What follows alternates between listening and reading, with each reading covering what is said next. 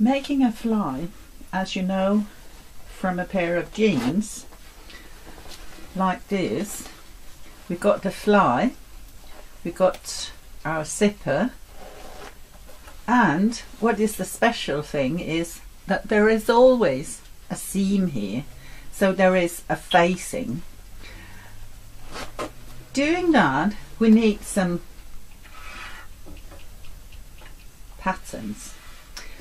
Here I just wrote right and left because this right thing is the top part of the fly and the left part is the bottom.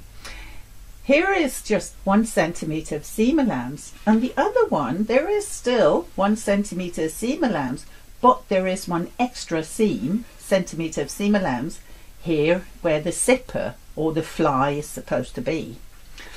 Then I got the facing, which fits behind the front piece, and I got the back side of the zipper, just as here in a pair of jeans where you got this back side. I have prepared my patterns. First of all, I overlocked the seams all the way down. Now I got here a notch for where to tell me how long this zipper is supposed to be.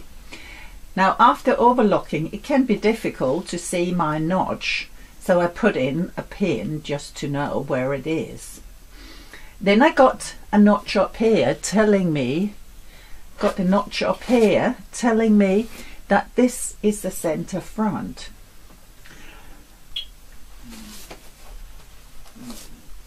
This here I first of all sewn together, then I have overlocked it at one side, so I got a tube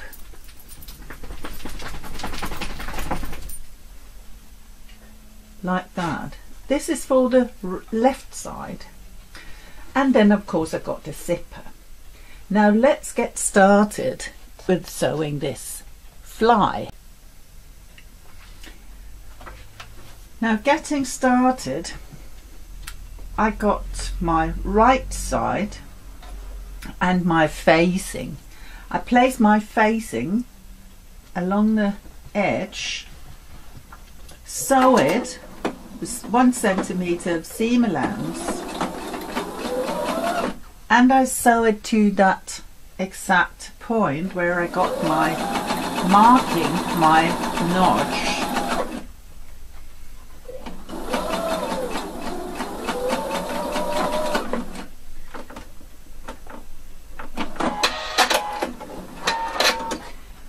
Now the top point is finished, I can iron and I can turn it around.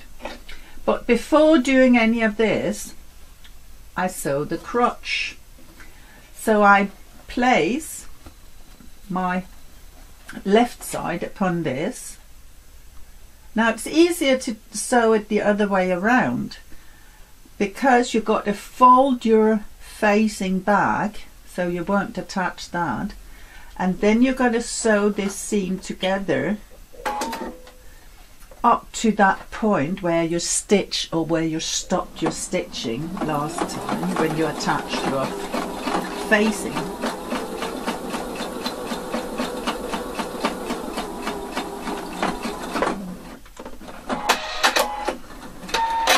So you see, now we got it in a way.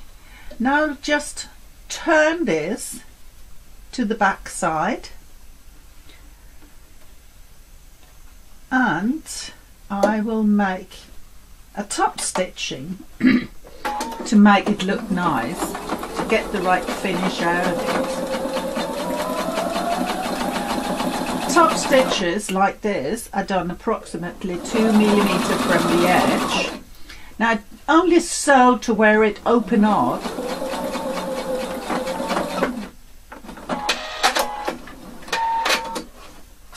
like that. And as I told you a lot of times, I'm always removing my loose threads to assure it's easier in the end to clean my things. Now I've got to do the bottom part. Here I had 2 centimetres of seam allowance. I'm folding it 1 centimetre.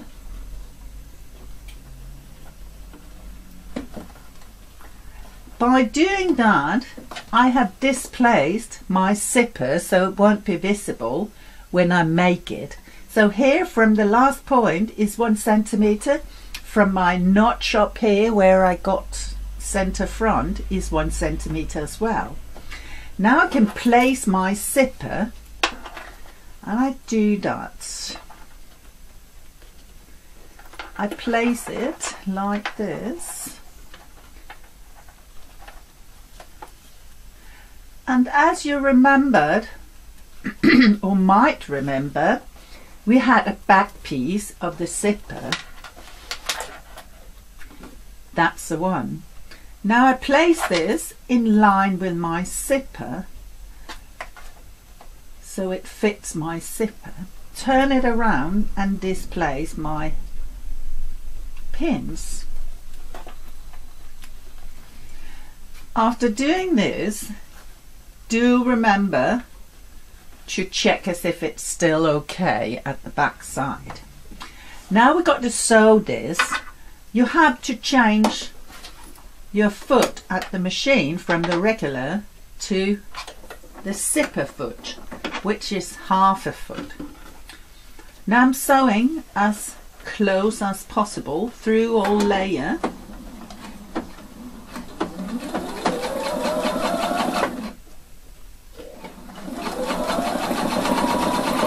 Maybe when you come up here it is necessary to remove this thing and open up your zipper, and I'll just do that.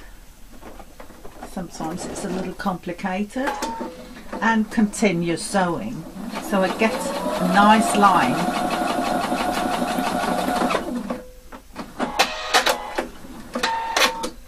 So you see, now I have attached my zipper on this side. Now we need to do our top stitching here, but jeans are always much wider, the stitching, so because of that I start just closing. I place center front upon center front, put in a pin, and now I need to open up and attach my zipper to this facing. This is because otherwise I can't get the jeans look out of it. So attach it like this.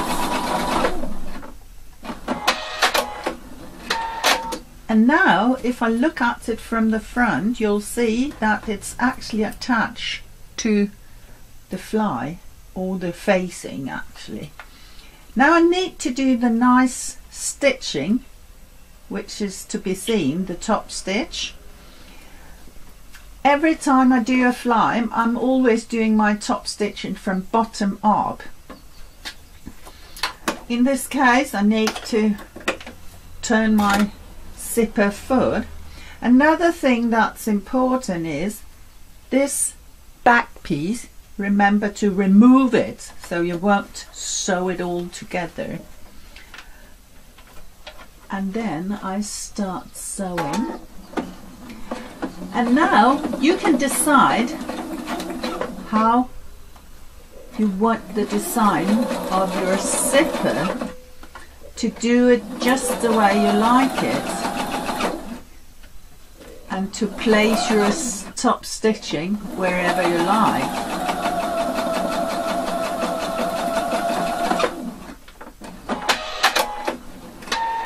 So now we've got our fly and it's working perfectly. Now, as you might know, a lot of times if you look at your jeans you'll see there are 2 top stitches.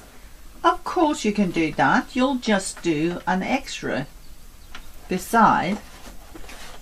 So we'll do that.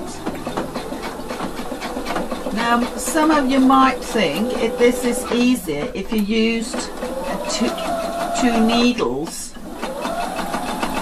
but unfortunately it do not give such a nice look. So I always do it twice, and it is not as complicated as you think. Now you see, now I got my zipper, but there is a small thing I don't like, and that is, after removing these, there is a lack of seam here. I haven't made it all the way, but that's not a problem. Normally you'll have a top stitching on this seam all the way, so I'm just going to do that now. Put in my regular foot and sew from up here and down in the crotch. There is a reason why you only have one stitch here, because it's complicated to make 2 stitches. But as you can see, now we've got a nice finish out of it, and you've got your jeans look. All it needs is actually the bar tack. Bar tack is placed here and it's placed here.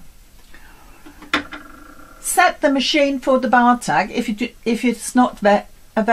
do not have a bar tack machine, industrial machine available. You can easily do that, make some samples, and you know for next time whenever you do a bar tack. Bar tack is just a zigzag, but that's placed where we got weak spots on a garment, so we know that it's gonna work out perfect. So now I placed one here where the opening is. Now I'm just going to place one here. This one is just again for making it stronger, but there is another purpose as well, and that's the back side, because now I have attached this back side of the zipper so it's placed properly. And of course when I finished, which I have right now, I'm just gonna cut out the threads, and here I got a nice fly.